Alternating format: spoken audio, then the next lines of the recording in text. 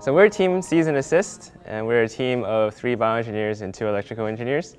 And we've been tasked by our company sponsor Cyberonics to create a seizure monitoring device for epileptics. The way that monitoring is done currently is typically done as an inpatient study where they take video of the patient and they also connect a network of electrodes to the patient's scalp. So it doesn't apply or it doesn't translate to patients in their homes or in their places of business or just the family's lifestyle if parents are wanting to monitor their children if they have a seizure.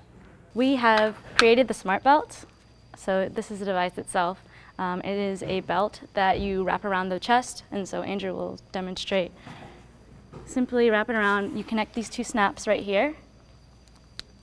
That completes the electrical connection inside of the belt. Then Andrew will simply place the electronic module onto the belt. We're measuring 2 physiological signs that relate to epileptic seizure activity. First is respiration rate. So we use this piezo-resistive fabric, which stretches along with respiration.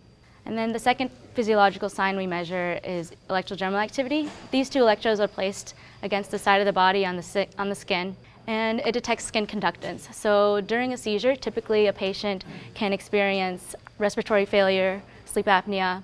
They also have a very high electrodermal response. All the data is sent via Bluetooth to an external computer or smartphone, so the parent can have an alert later on to see if the patient is actually having a seizure and come and assist the patient. There's over 2.3 million people in the US who have epilepsy, and there's currently no real reliable outpatient device for seizure monitoring.